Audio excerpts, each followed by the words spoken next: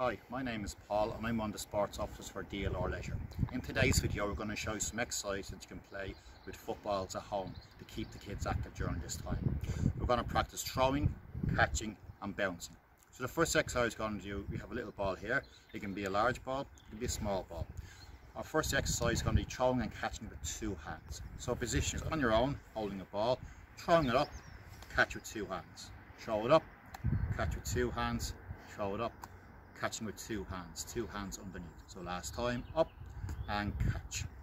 You normally spend about a couple of minutes on that before the kids get bored. If they need longer, by all means spend longer. But just working on hand-eye coordination, watching the ball and having the hands underneath the ball. To progress on from that, we'll use one hand.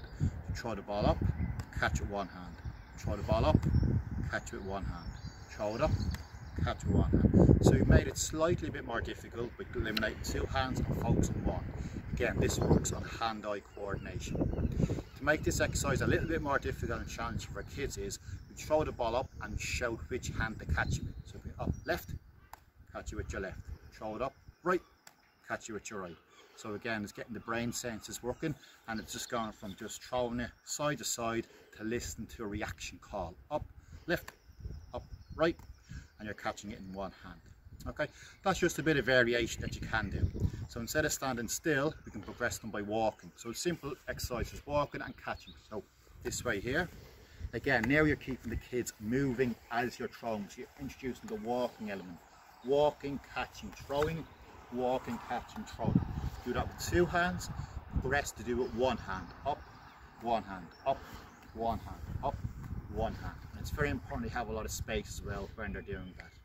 That's one exercise for this. So we're going to move on to the next exercise we can do is the larger ball here, going some bouncing. So for the bouncing exercise, hands out, watch the ball, bounce, catch, two hands. Bounce, catch, two hands. Watching the ball all the time. The harder you throw it, the higher it goes. Bounce, catch. Okay, last time, bounce and catch. Okay. From there, we can use some mobility exercises for kids as well to make them more mobile. Bring them around, ball around, moving our hips, changing direction. So a little game you can do with children is have them bring the ball around, switch and back around, switch, back around. Good one for coordination is having the legs apart and going side, watching the ball and around, figure of eight, and around and around. Combining the two exercises, we can go around, down, up and around. That's more for the older age group to develop the coordination.